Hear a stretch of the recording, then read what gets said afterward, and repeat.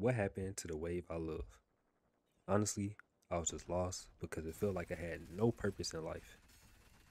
I caught myself bouncing to different avenues to feel something, whether that was different games, doing different side projects, whether it be coding, whether I would go out and do MMA for a day at a random gym, whatever the case may be, I was just bouncing around.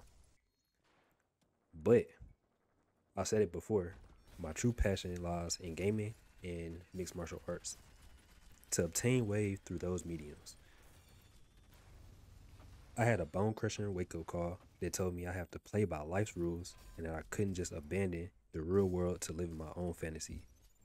But I'll still make it happen. What happened to the wave I love? He was lost for a while, walking in the husk of his former mistakes, holding onto his past and letting it consume him, giving into the thoughts and suggestions that deter him from that path.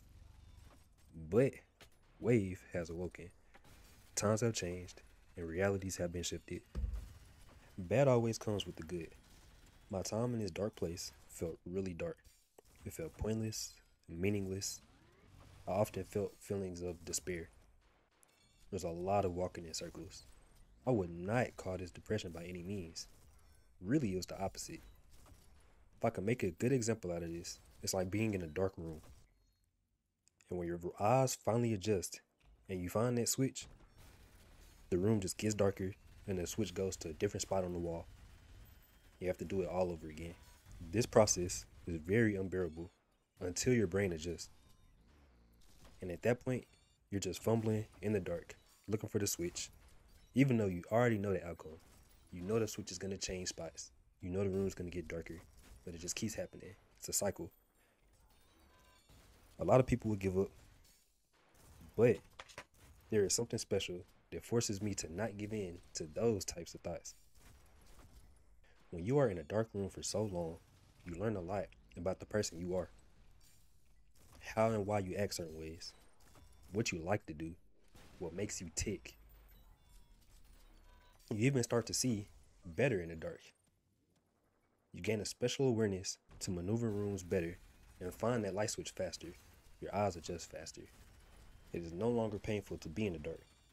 You respect the pain because it gave you these abilities. My analogy is done, but what I want you to understand are these concepts. It's okay to feel lost, hurt, sad, etc., but it's not okay to run away from those feelings.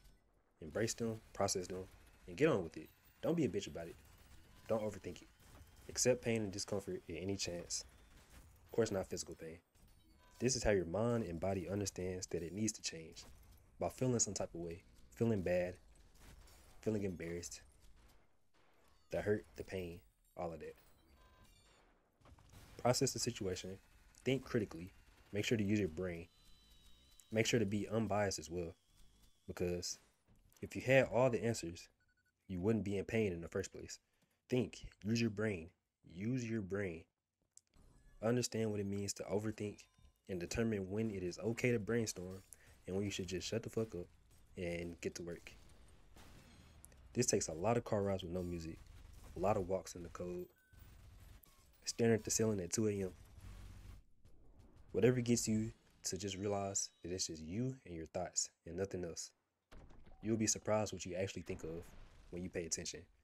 So, what happened to the wave I love? Bro was just vibing. I thought I knew who Wave was, but that's really something I can't put into words.